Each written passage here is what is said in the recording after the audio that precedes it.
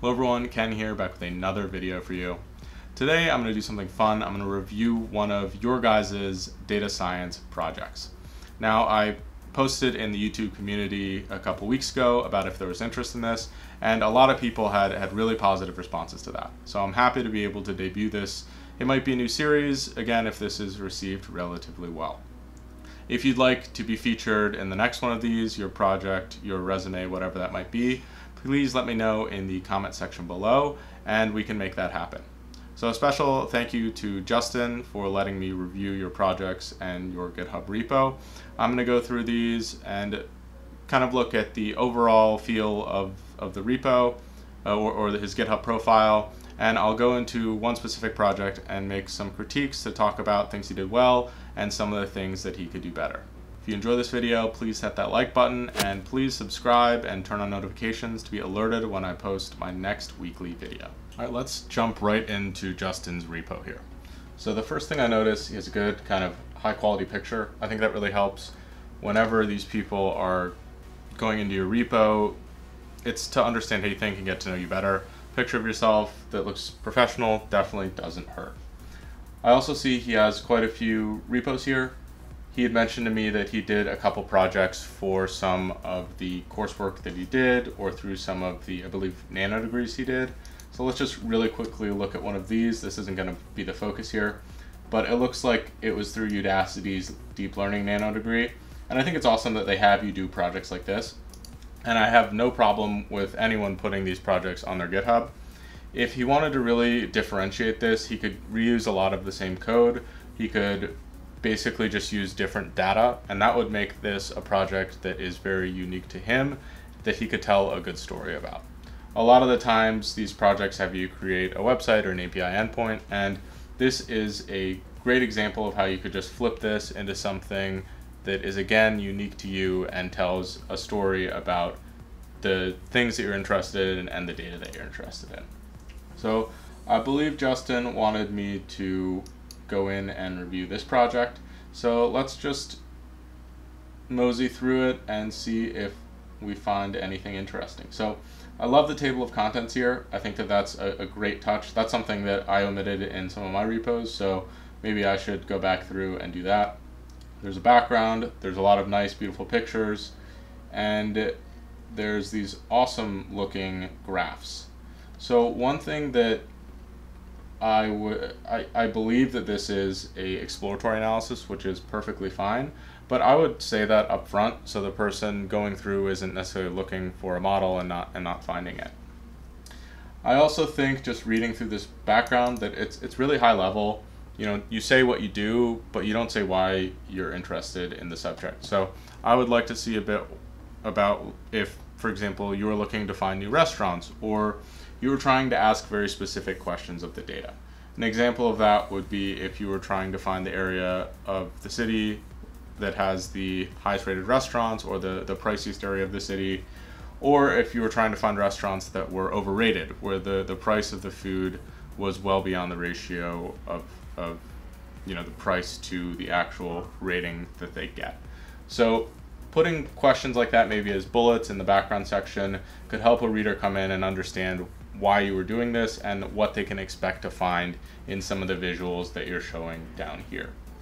Now let's look. It looks like he used the Yelp API, which I really like. I've never used this API before, but I think it shows really good skills that you went out and you collected this data using the API endpoint. The next thing I'd like to look at is the data gathering and this Yelp helpers. So it looks like these are just Yelp helper functions, and he gathers the data in a Jupyter notebook. Honestly, I personally would prefer to see you gather data through just a regular Python notebook. Jupyter isn't necessarily built to scrape data and bring it in. So a lot of the times I'll basically run any of the web scraping stuff that I do or the API calls via the command line. That just is an easier approach if you're trying to pipeline data. You can set it as a job rather than having to go through and manually do it each time.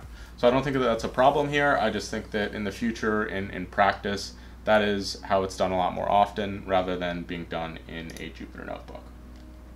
Let's now look at the actual notebook here. I think he had a link down here to the notebook in Notebook Viewer. I haven't personally used this before, but I really like this. It is more interactive and it limits the chances that anything goes wrong with the notebook. So if I figure out how to use this, I will leave a link to that in the description below. Again, he uses the plain text very well, where he puts the description, some summary statistics, and also the workaround, the links to all the different places. Again, I would put some of those questions up here in the summary, just like in the README that we talked about. Everything looks good with the README here.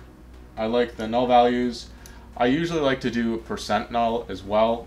That's something that is semantic, that's up to your exploration, but that helps me understand the data, what's relevant here. One thing that I also like to see is just the shape of the data, how many rows and columns. I know he said somewhere around how much data was there, so 1,000 restaurants, but just a general shape, or even a little, the head of the data, just showing what some of the data actually looks like, can be helpful for us to understand what's going on when he manipulates it. So the cleaning all looks pretty good. I like that you have exactly what you did with it. I think that that's important. And once we start with the visuals, again, I like the colors. I like using Seaborn rather than Matplotlib. It makes a lot of that a lot easier. Let's see here. Again, you might want to look at some different ratios of this, like price to rating ratio, review count to rating ratio, things like that. That could be particularly interesting. I know these are just histograms. I also recommend looking at a few box plots. That kind of also helps you understand some of the shape and how the data is distributed, but you can get a better idea about the outliers when you use a box plot as well. So I really like these. They're a little bit, this is semantics, and I won't critique anyone for semantic choices, but I think you could make these different colors or something, just so we know that they're all evaluating different things. Again, that is not a big deal. I would potentially have some different takeaways, beyond this. I also think you could probably take this a step deeper and maybe dive down into one of the specific categories, for example, vegan food, and have some insights surrounding that. So it looks like you used Folium to create your visualizations, and you got the zip codes using this function. Again, I really like these visuals. I think it's awesome. You can kind of drag them around, you can zoom in, zoom out. I'm not sure if you can overlay using Folium, where you could actually say that this is a graph for rating, but I think that that would really be useful to anyone viewing it, to know that this heat map is for rating rather than having to go above and view it up there. Same thing with this one, restaurant density, price by area, or view count by area. So one thing I think is interesting here is that the number of restaurants, like the density, there isn't that many reviews for those restaurants up here. So that's something you could dive into further and maybe understand why that is. Perhaps, some of these restaurants that were up here where it's very dense were more recently created and they just don't have as many reviews or something like that, but I'd really love to understand a question like that better. So that looks like it's the end of the exploratory analysis. Again, I think this is really good. I love the visuals. I would like you to see you go just one step deeper and try and explore some of those kind of weird questions or second order questions that I'd addressed, like the ratios of pricing to ratings, or why something in these maps, like the rating, the number of restaurants and the number of reviews, didn't quite match up. So an example of that would be in my data science project from scratch series. I scrape a lot of data from Glassdoor, and one of the things that I noticed is the salaries that were being offered in New York were not as high as you'd expect based on the cost of living. So I really dove deeper into understanding that, and I found some pretty interesting things related to the types of positions that they were hiring for relative to San Francisco or Washington, D.C. So that's kind of what I am talking about when I am mentioning going deeper into the data there. I think an exploratory analysis is fine, but you could probably do some cool clustering related to the restaurants here. Obviously, they're grouped by different types of cuisine, but if you took that out, how would you be able to understand, how would these naturally group together? You could also probably do something to predict the rating a restaurant would get, and those are very simple models that you could add on to this. I love this data set. I love what you've done with it, and I'd love to see you expand it and do more, and maybe even make this into a product or service or API endpoint. So again, great job, Justin. I hope that this helps you, build out your portfolio further. I hope that whoever is watching this really took something useful away from this demonstration. And if you'd like to see more of these, or you'd like me to actually review your GitHub repo or one of your projects or resumes, please let me know in the comment section below.